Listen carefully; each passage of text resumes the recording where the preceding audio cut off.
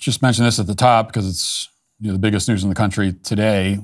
Begin with this video that I think we were all shocked to see when we woke up in the morning. A cargo ship slamming into the Francis Scott Key Bridge in Baltimore, causing the bridge to collapse. And if you haven't seen it, here's the video of that incident.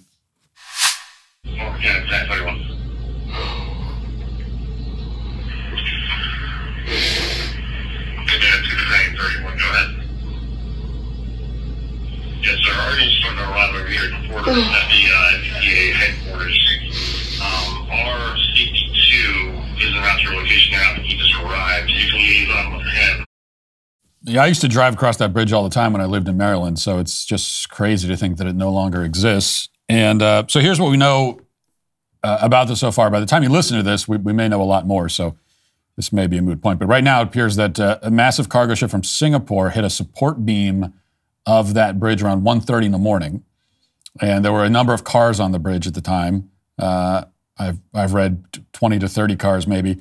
There were also construction workers on the bridge, and many are still missing, as you can imagine. The latest that I read said the ship lost propulsion. It lost power shortly before it collided with the support beam, and the crew apparently notified the Maryland Department of Transportation that they had lost control of the ship.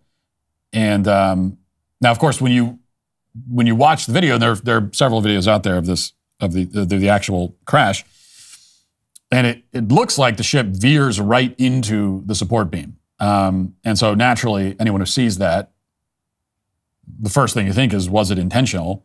We're being told at this point that it was not terrorism. I don't know, within hours they said. I don't know how they could know that so quickly, but that's what we're being told. I do find that the denial that this was intentional or terrorism, I find it slightly more believable just given the time when this happened. Yes, it's devastating any time of day, obviously, but 1:30 in the morning is the least devastating time for this to happen. If this had happened at 6 p.m. or something, I mean, my God, that's rush hour, Beltway rush hour, and you're talking about many, many hundreds of lives lost. So it doesn't seem like you'd plan a terrorist attack for 1:30 a.m. At the same time, though, this is a bizarre accident, to say the least, if that's what it really was.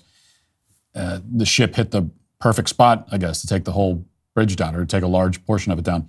So, what actually happened? How did the ship lose power? Why did it veer? We don't know right now. What we do know is the devastation will go beyond the immediate carnage of the crash. I mean, this is going to be a disaster for the entire city. That bridge had like 30,000 cars go across it every day. So the ripple effects here are enormous for commerce in the city and for everything else.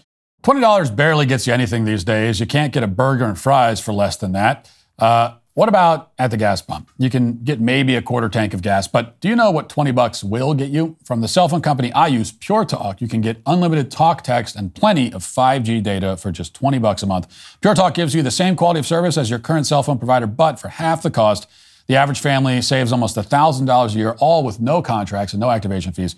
You can switch to Pure Talk and keep the phone and phone number you currently use, or you can take advantage of their great deals on the latest iPhones and Androids. Making the switch is incredibly easy. Their U.S. customer service team can help you join Pure Talk in as little as 10 minutes. Choose to spend your hard-earned money with a wireless company that shares your values, supports our military and veterans, creates American jobs, and refuses to advertise on fake news networks. Stop spending ridiculous amounts on your phone plan. Go to puretalk.com/Walsh. Right now, my listeners can get an additional 50% off their first month. That's puretalk.com/Walsh. In the meantime, it's hard not to notice that this is yet another transportation-related disaster.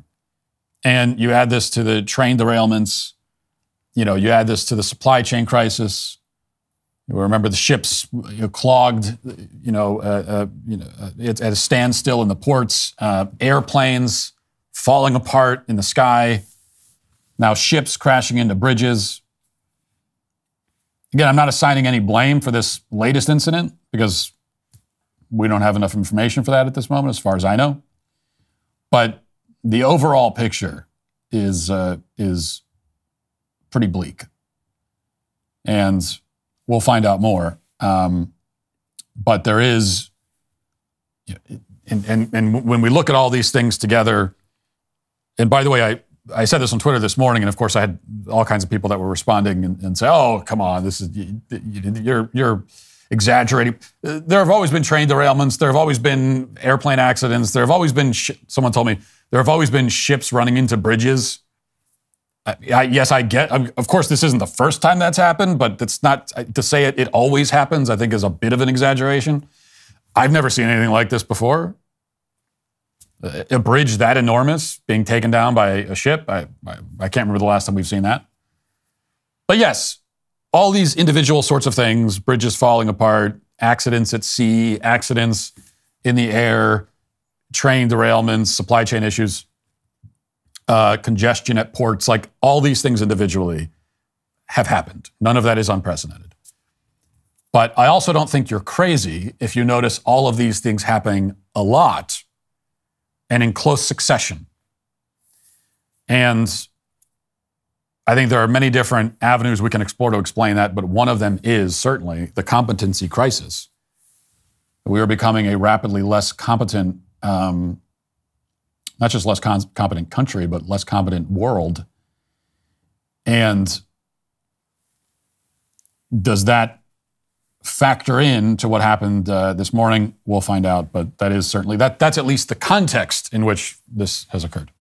If you'd like to see what else I have to say, you can access my full show by going to dailywire.com or by going to the Matt Walsh Show Twitter page. Hope to see you there. Godspeed.